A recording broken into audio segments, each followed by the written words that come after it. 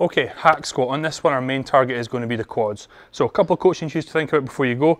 Foot placement on the pad is really going to be not too high and not too low. Now, the lower we can get it, the more we're going to hit those quads, but we don't need to take it so low that we feel like our weight's getting shifted onto those toes. So before she goes down, abs nice and tight, lower back nice pinned against that pad.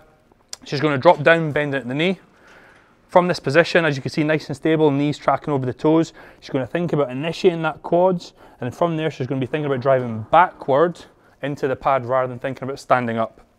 Dropping down again, making sure that we are not pushing from the toes, everything is from those heels, and driving back upward as she squeezes those quads. Now on this movement, what we might tend to do is reverse band it. As you can see, we just use one green band, attach it around these shoulder pads with the daisy chain on the back of the machine, just to give a bit of a drop off in that bottom range. But that is hack squat.